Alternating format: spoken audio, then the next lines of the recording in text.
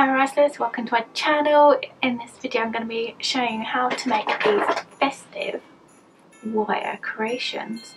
So you've got the gingerbread one, and a reindeer one, and a cute little boot or a stocking.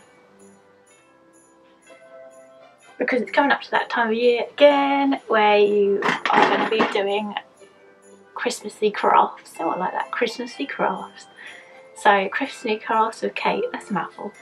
So in this video I'm going to be showing you how to make them fabulous creations. As you know, I make wire sculptures all the time, so I thought it'd be a cool idea to show you guys. I mean, it is a bit technical and it does take a little bit of time to do. I'm not going to go through the whole process, otherwise I'd be here forever, and I don't think you would want to be staying here watching me doing that the whole way through. So I'm going to show you just some cool tips or ways to do it, and then you can get crafty and creative on your own. So basically I got some templates from online. So these are the templates here. As you can see, there's gingerbread man, stocking, snowman and a Christmas tree. Whenever I'm doing my templates I always get a bunch of templates and then try it out and see what works and what doesn't, because everything's not going to work in the art world, as you know, and as I always say, some things work, some things just go wrong. So yeah, with this I of course went around the main frame of the gingerbread first. When going around the outside to use template, I use these fabulous cutters. I got them from Christmas, they're a really good find actually. They're only like £1 something and they're really cool. They've got long rounded nose, so you can bend easily around the metal. Gingerbread man or person, as you want to say. Hang on a sec, you can't see him properly. Come on there maybe. So there you go. So you go around the main frame with a bit more thicker wire. So with this I use, I've got my clamp here as well. I use the clamp to hold it into place. So you start off with going around the main frame with some thicker wire, so it's nice and thick wire. You can get this from garden centres or online. So you give it a base kind of frame to start with. There you go. So you can see the main frame, and then I make it look a bit more pretty. You can use different colours. I have got greens and blues and reds that I might try out later on different designs, but for this one I just used thinner wire and wrapped it around the thicker wire, as you can see. I think it gives it a cute little design. You can hang it onto Christmas trees, or you can hang anywhere just to look cool. And the same goes for a little booty, a little stocking and a cute little reindeer.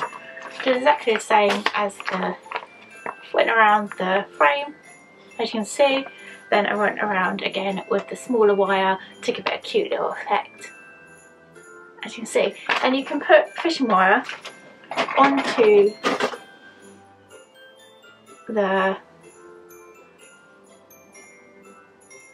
wire creation to make it look like it's kind of hovering. Like I say, you can hang it onto Christmas tree, these little festive, fabulous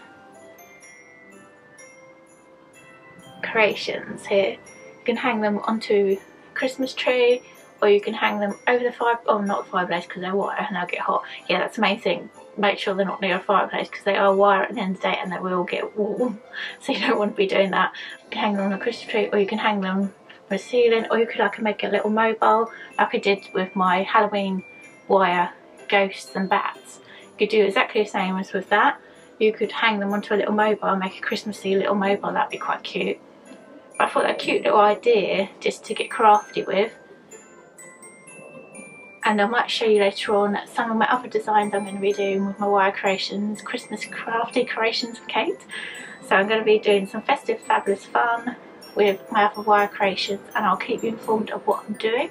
If you like these, do give a thumbs up in this video and let me know. And if there's any other tips you think I could do with these creations or how I could display them, then let me know as well. I was thinking you could even have like a frame around it, like a photo frame, a white frame, and then put it in the middle and have like 3 in a row. That would look quite cute, I think. Just like display them. I think they're little cute little art pieces as well as being fabulous ornaments. Festive ornaments, fabulous festive ornaments. Yeah, so that's my little cute little designs. I hope you like them and give them a try. And if you do give them a try, do put in the comment box below and do a video of you making them. It would be cool to see what kind of thing you can make. To make them out of twigs maybe even as well. And I'll keep you updated of any festive fabulous videos I'll make, and keep crafty and creative at Christmas. And see you guys later.